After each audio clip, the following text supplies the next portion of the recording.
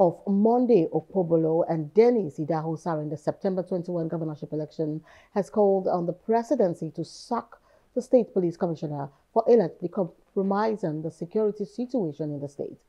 Media director of A.P.C campaign council, Prince Kashim Afegboa, stated this at a press briefing in Benin City, Edo State. A correspondent of Okpobolo Friday reports that Prince Afegboa, who spoke to the press on behalf of the state party's chairman, Mr. Jarrett Tenere, alleged that the state commissioner of police, CP Funsho Adegboye, watched helplessly while thugs allegedly loyal to the People's Democratic Party in Edo State. Afegboa further alleged that the unfortunate incident that led to the death of one Inspector Ono Ako, who was an oddly to the A.P.C governorship candidate Monday Okpobolo, was as a result of the weak security architecture in the state. He called on the President Bola Ahmed Tinubu and the Inspector General of Police and other relevant security agencies to immediately commence investigation to unravel the circumstances surrounding the sporadic shooting that occurred in Benin that left several persons injured.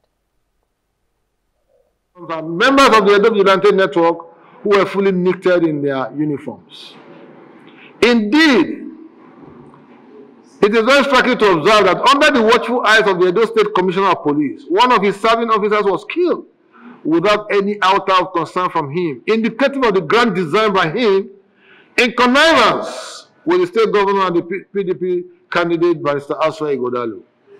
The Commissioner of Police, Edo State Command, has willfully undermined the responsibility placed on him by law, that is, protection of lives and property, within his jurisdiction, as he has become the puppet of the governor from whom he takes politically minded instructions. We therefore demand the immediate arrest and prosecution of the above-mentioned persons and their cohorts so that justice will be seen to be done and to be served.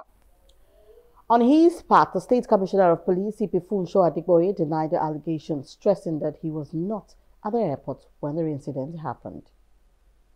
Information that some people gathered at the airport, supporters, and I went in there because our own is to maintain law and order. Where we discovered that we have a crowd, we will go there. So we were there, myself and my men.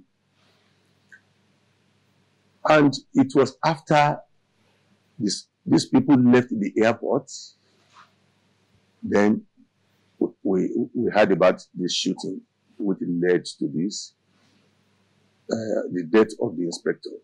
We are investigating it.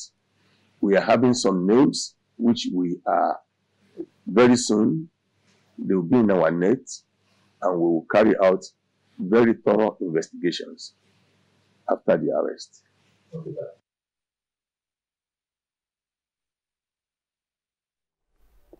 Hello, hope you enjoyed the news. Please do subscribe to our YouTube channel and don't forget to hit the notification button so you get notified about fresh news updates.